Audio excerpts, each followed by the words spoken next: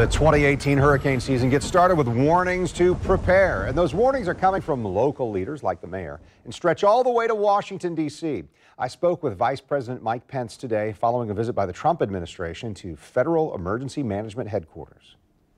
Well, Kent, last year, as you noted, and Jacksonville lived through it, was a historic hurricane season. And today, President Trump assembled our entire cabinet.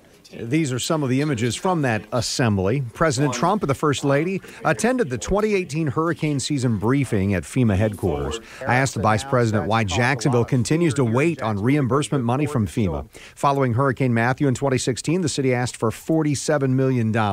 Following last year's Hurricane Irma, the city requested an additional $83 million. So far, only $20 million has been sent to Jacksonville. But make no mistake about it, the administrator of FEMA, Brock Long, spoke of this today.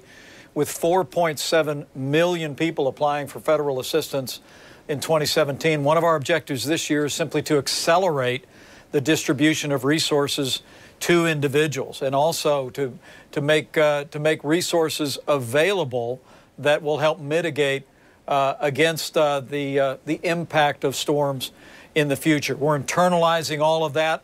President Trump is absolutely committed to taking the lessons of 2017, improving our response rate. Speaking on behalf of President Trump, Mr. Pence says every first responder should be proud and that the lessons learned last year will lead to improvements this year. I asked Pence about the tragedy of Puerto Rico, where response by the federal government was criticized and thousands died. The reality is that hurricane struck Puerto Rico, as I saw firsthand when we visited there. It struck Puerto Rico right at dead center, and it literally compromised the entire island. The Vice President says specific objectives have changed after what happened in Puerto Rico. He also said the loss of even one life is too many.